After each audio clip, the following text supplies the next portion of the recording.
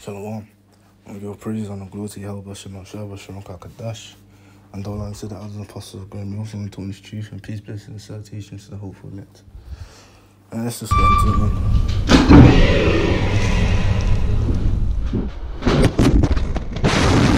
For people who have experienced the Cold War firsthand, Dr. Strangelove is not just a cinematic masterpiece. It is not only possible, it is essential. In that era, almost everyone knew what MAD, ICBM, and missile gap meant. And the sight of the mushroom cloud rising hits different. A nuclear close call is an incident that could have led to at least one unintended nuclear detonation or explosion. More than one nuclear close call occurred during the Cold War period.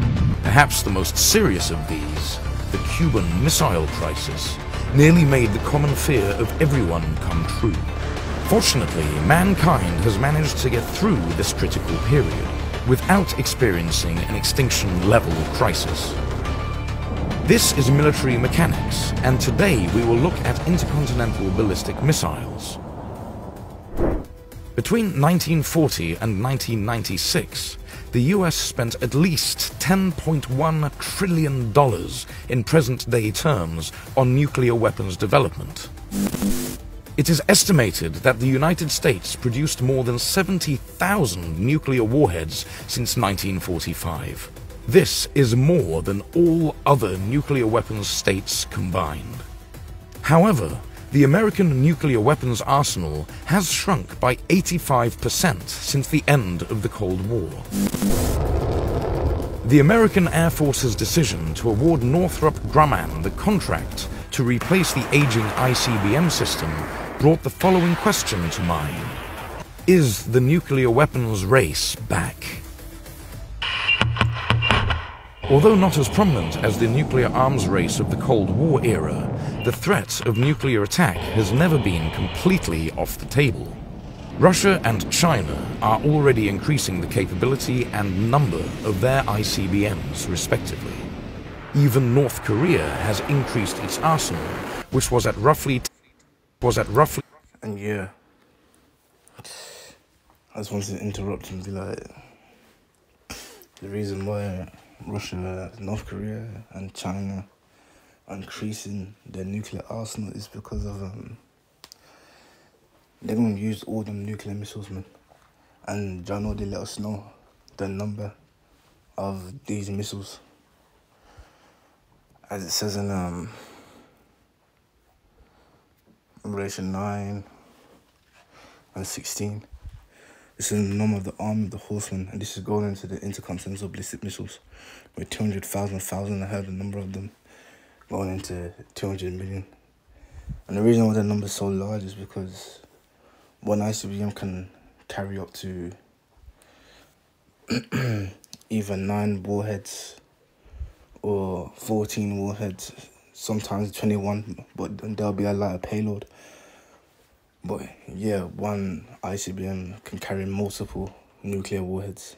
And at the end of the day, what's actually going to do the damage is those nuclear warheads. And not only that, but let's get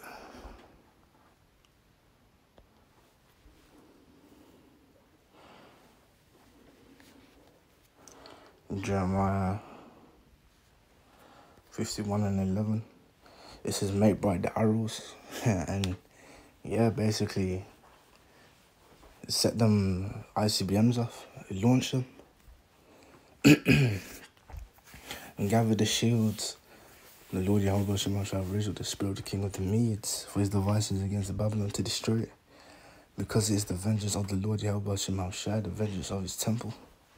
And yeah, man, the Lord raised up the spirit of the king of the Medes, not the actual Medes, going into the ancient Medes who took down ancient Babylon. But the Russians have been given the name of the Medes.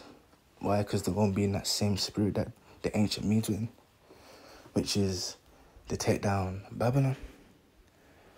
Or you could even say the Russians are going to take down the doors of Babylon.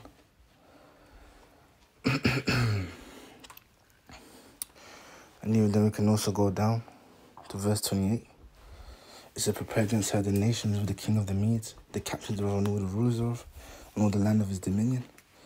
And the land shall tremble and sorrow, for every purpose of the Lord Jehovah shall be performed against Babylon, to make the land of Babylon a desolation without an inhabitant. And then we also got Isaiah 13 and 17, and it says, behold, I will stir up the Medes against them, being the Russians. And the them that it's talking about is America, man.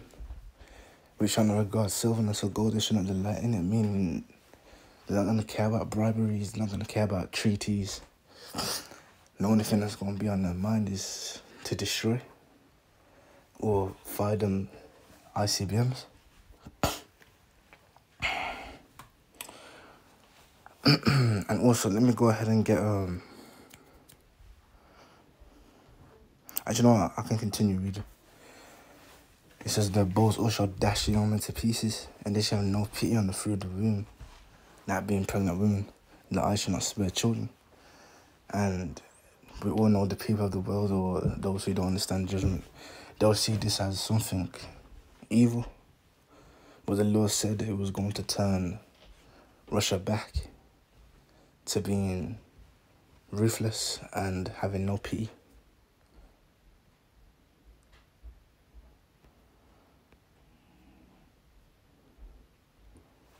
So, okay.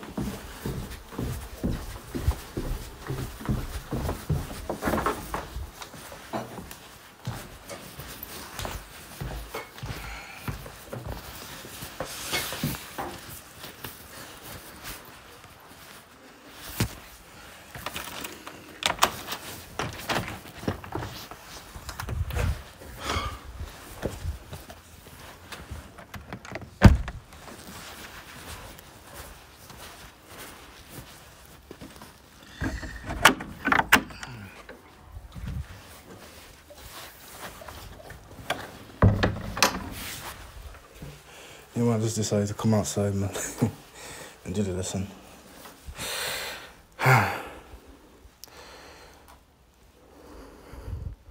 So like I was saying, Ezekiel 38, verse 4, says, and I will turn thee back and put hooks into thy jaws, and I will bring thee forth in all thine army, horse and horsemen, all of them covered, all sorts of army, with a great company, with bucklers and shields, all of them handling swords. So, yeah, man, the Lord is going to, like he said in Isaiah 13 and 17, stir up the meat.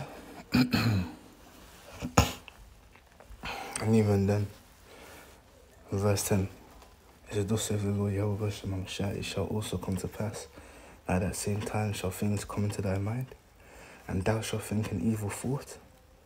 So, like I said, they're going to be turned back to the nation that once was, going into the Cold War, the Soviet Union, or the USSR.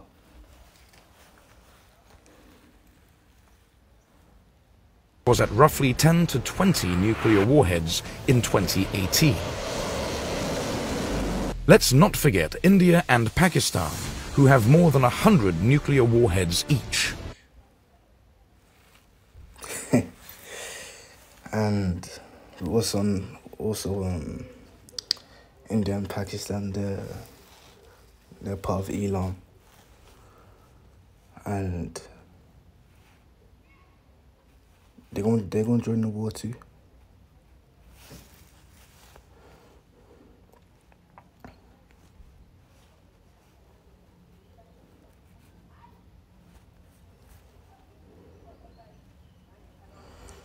Years 715 and 28 said, behold, a horrible vision, and the prince rode from the east, where the nation of the dragons of Arabia shall come out with many chariots, being many vehicles, and the multitude of them shall be carried as the wind upon earth, that all they which hear themselves fear and tremble, and yet when they give us their war cry. And it says also the Carmanians raging in wrath, going into the Iranians or the Persians, and even then, the Indians and the Pakistanis, they go back to Elam as well, which they're going to be joined with the dragons of Arabia, or the Ishmaelite countries.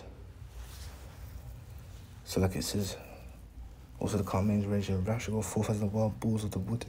So they're going to charge, man, into battle, and they're going to have no fear.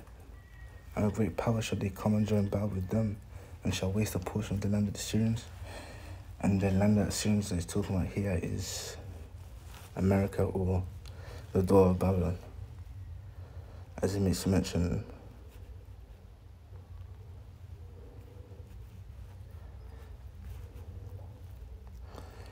Here, Jeremiah 15:18, it said, therefore thus saith the Lord Yahweh, Shemashah of hosts, the power of Yasha'Allah, behold, I will punish the king of Babylon and his land, as I have punished the king of Assyria. And he's going to destroy America, man, with thermonuclear missiles. 100 nuclear warheads each.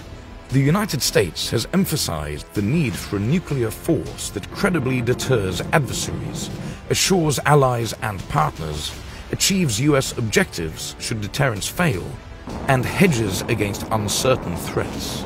Enter US nuclear triad, SSBMs, ICBMs, and bombers.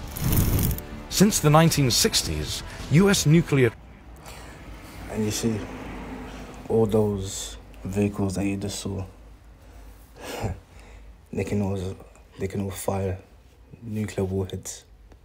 So Babylon's going to be surrounded, basically. And let's get the scripture on that.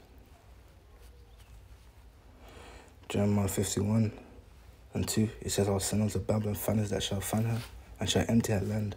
For in the day of trouble they shall be against her round about. And yet being all those that have nuclear capability, or that bend the bow. As I mismentioned here, Jeremiah 50:29, call together the archers against Babylon, all ye that bend the bow. So all those have nuclear capability, camp against it round about, and that none dare escape. Recompense her according to her work, according to all that she hath done, do unto her. For she hath been proud against the Lord Yahweh Shemashah, against the Holy One of Yasha'Allah.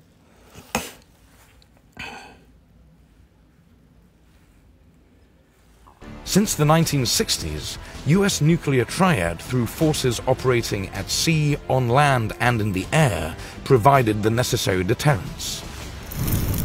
The triad significantly lowers the threshold for an attack against the US homeland. Also, the triad's diversity enables mitigation of risk if a particular leg of the triad is degraded or unavailable. Eliminating a leg of the triad would weaken the combined strength of the force and simplify adversary attack planning. For example, without ICBMs, a conventional-only attack on the limited number of submarine and bomber bases could significantly degrade the US nuclear arsenal without rising to the level of nuclear use. The triad is intended to ensure that no adversary believes it could launch a strategic attack that eliminates the US's ability to respond and inflict unacceptable damage. US ICBMs are the most responsive leg of the triad. This fearsome force is on alert 24/7, 365 days a year, and controlled by ironclad nuclear command, control, and communications. US ICBMs are spread out in 400 hardened underground silos. In addition to this, there are another 50 silos kept in warm status. These are assigned to 3 separate military bases, presenting an intractable targeting problem for any potential adversary. ICBMs can be launched and reach targets within minutes, creating a nearly insurmountable targeting problem for adversaries. Should the United States need to respond quickly to an emerging attack, US ICBMs provide the most rapid response option with assured connectivity to the President through national command authorities. ICBMs also provide the ability to upload additional warheads, which can hedge against technical failure.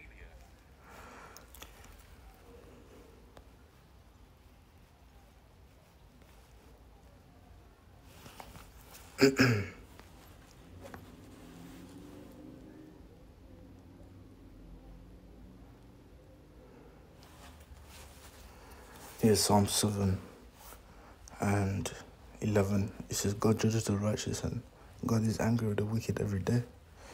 If he turn not, he will wear his sword. He have bent his bow and made it ready. And just like how the US has ICBMs, so does Russia and all their allies. And they're going to fire them all, man. And it says, he have also prepared for them the instruments of death. He ordaineth his arrows against the persecutors. So against the daughter of Babylon or America or the whore.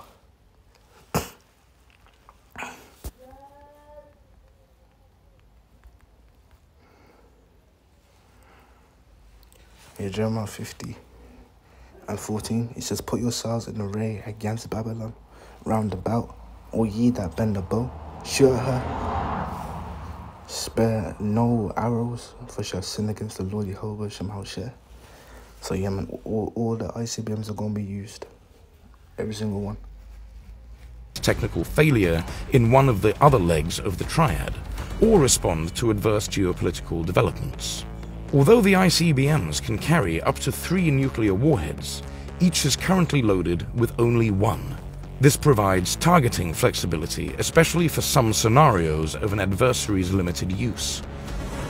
Finally, the day-to-day alert of ICBMs takes the burden of a daily alert posture off the bomber force. This frees up many bombers from continuous nuclear alert to concentrate on potential conventional missions. The hardened and dispersed nature of US ICBMs requires a potential adversary to totally commit to a massive attack on the US homeland. There's obviously no other way to disable all US ICBMs. This enhances the power of deterrence.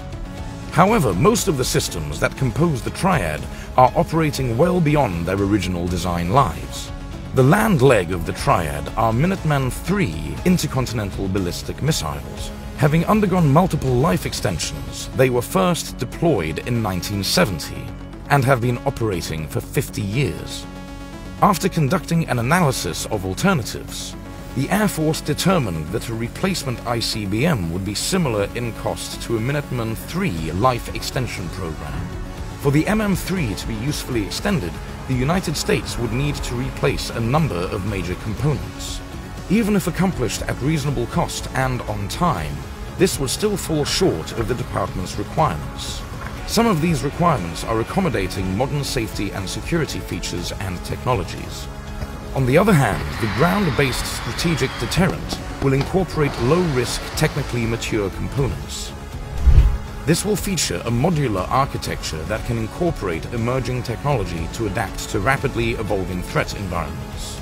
And it will be easier to maintain than the MM3. Finally, the GBSD program will also modernize the launch facilities.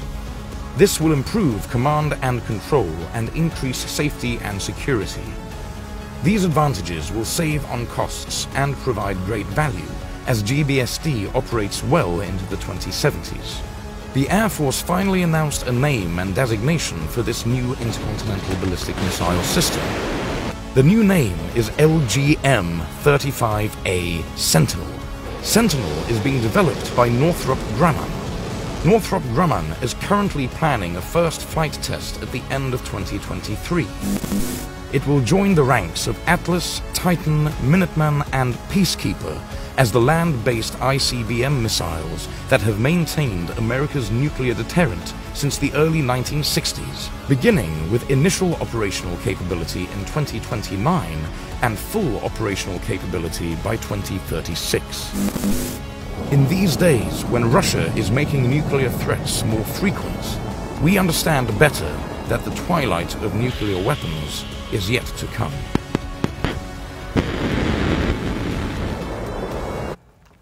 On the right, because these missiles are going to be used, man. We're going to see them soon.